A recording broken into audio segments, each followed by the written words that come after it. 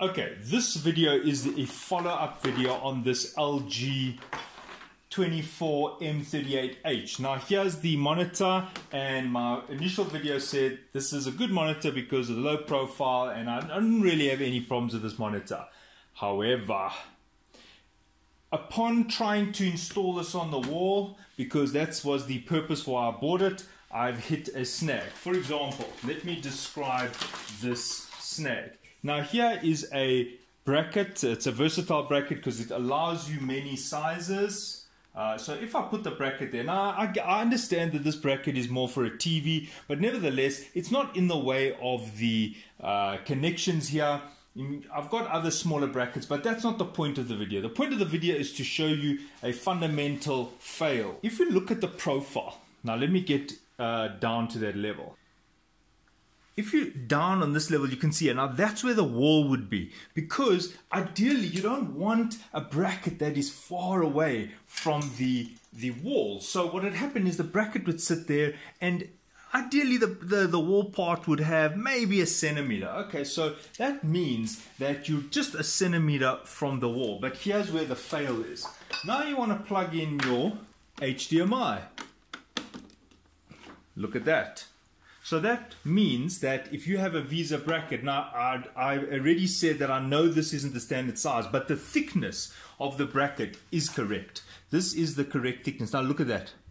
You can see that this is a fundamental fail. And if I come with a VGA, which is very common, especially for people who do security systems and they're using analog cameras and so forth, or just a DVR, look at that. Now look how that stands out, which actually stops you from installing this monitor on the wall. Now that is actually a fail in my opinion. Yes, I know you can get the gender corner where you can actually, it bends, it's like an elbow, but why do I have to get extra things? Why can't I just install the monitor as is? For example, I've got this old Samsung here, and I'll just show you. This is an old Samsung, and what you can see is that's where the VESA bracket would be. Okay, so you're going to put the bracket there, but the point is that if you're going to plug it in, all the plugs are, see the plugs going this way, so they can be fed neatly out of the way, whereas this LG is not allowing me to do that. So if I show you a monitor on the wall, you can see here I have two monitors on the wall. Now I was trying to put the LG over there, but it was impossible because the distance, the gap that was required on the bracket, you see the LG required too much because of the connecting the wires. So this was actually for me a fail, which meant I cannot actually use this LG monitor as a monitor or as a security display. As you can see, these monitors are on the wall here. So the monitor on the top happens to be a Philips, also with a good design where the cabling goes this way and not that way into the back. And if you can see, it's literally 1.5 centimeters from the wall. But if I wanted to use the LG, it's not possible, or there's something wrong with me that I can't understand how else you could put this flush on the wall. And it makes no sense to me, because the whole point of why I like this monitor is it's got such a narrow profile, which means it can go so neatly on the wall, but you can't. And there is the DC power plug, but the DC power plug is not really in the way. It only comes up about that much. So that means if you are going to use this as a, excuse this paper, sorry. If you are going to use this as a monitor that is going to be installed on a wall, you're going to have to rethink this whole story here. If you're going to be using HDMI, you're going to need an elbow, or you're going to have to get a bracket that comes with very long spaces. So a lot of these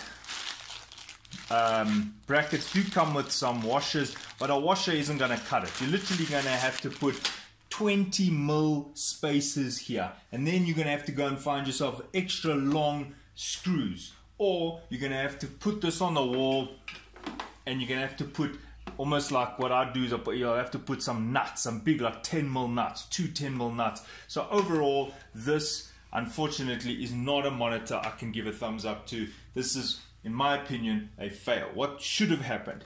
That should have gone, this should have been a little bit higher up. That should have been plugging in there, or at least going sideways. That one there, and maybe that one going that side, so that it would not bother this profile. And also you can see, sorry, you can also see this guy. I don't know if it can, yeah, see he's also in the way. I'm sure you could probably unscrew him, but it's more work and it's not ready to go, if you know what I mean. You want to buy the monitor and just install it. You don't want to fight with odd fittings here. Okay, so thanks for watching. I hope this is informative for you, and I hope this does help you in that you will have to rethink if you want to buy this monitor. You might have to go with the traditional design where you put the connectors. I had to resort to some old monitors, and obviously this is now just a desktop monitor which just happens to have a VESA bracket. Yes, if you're going to put it on an extension arm, then it's still fine, but if you're going to put this flush on the wall, good luck with that. It's not going to be very easy. I hope this has been informative, and thanks for watching. Cheers.